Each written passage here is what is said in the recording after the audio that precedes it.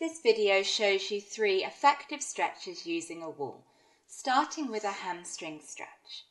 Come to standing about 6 inches 15 centimeters away from a wall. Allow your buttocks to rest back on the wall. Then hinging forwards at your hips, bend your knees as much as you need to so that your rib cage can rest on your thighs. Hang the head and the body down over the legs, making sure the buttocks are still touching the wall. For more weight in this stretch, you can hold your elbows. If there's more flexibility, maybe straighten your legs a little bit more. Now just stay here for a few breaths, draping the body down, directing your breath right into the back of the hamstrings. We're looking to feel this stretch right in the middle of the hamstrings. So if you feel it around the back of your knees, just bend the knees a little bit more. Making sure you're not holding tension in the neck, slowly roll up to stand and take care to rest for a couple of moments leaning back on the wall, as it's easy to experience a head rush here.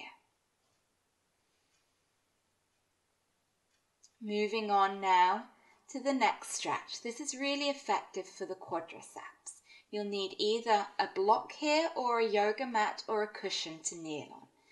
Place your chosen prop, the yoga mat or the block, just in front of the wall. The distance will depend on the flexibility of your quadriceps.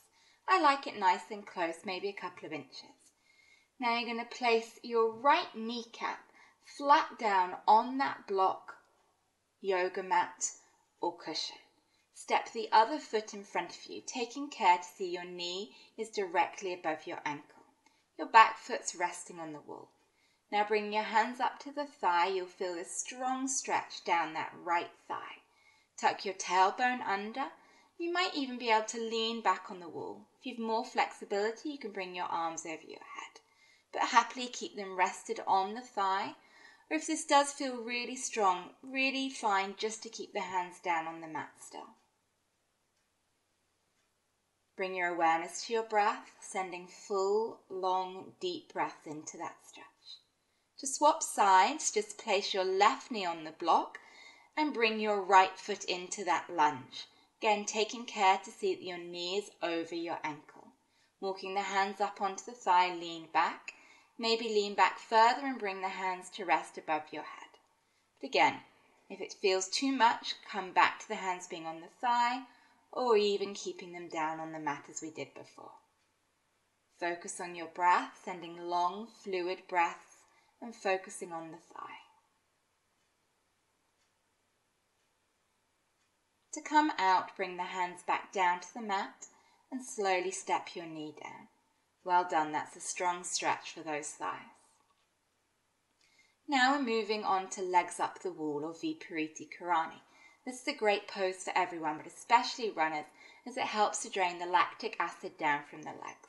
So start sitting side onto the wall. Get really nice and close here.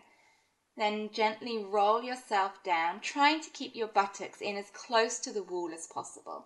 If you're a few inches away, just roll in, wiggle in a little bit closer. Now the back of your legs are resting on the wall. You can allow the knees to bend, but allow the ankles to flop open here and really think about your thigh bones sinking down through the legs and into the mat. Can be nice to bring the arms over your head here in a diamond shape, but if that's too much for your shoulders, just keep the hands resting by your side or maybe lightly on your belly. Allow yourself to close your eyes.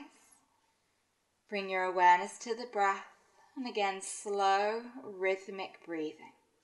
When it's ready to come out, bring the knees down, roll over to one side, and gently push yourself up to seated. You can stay in that pose for much longer though if you have the time available.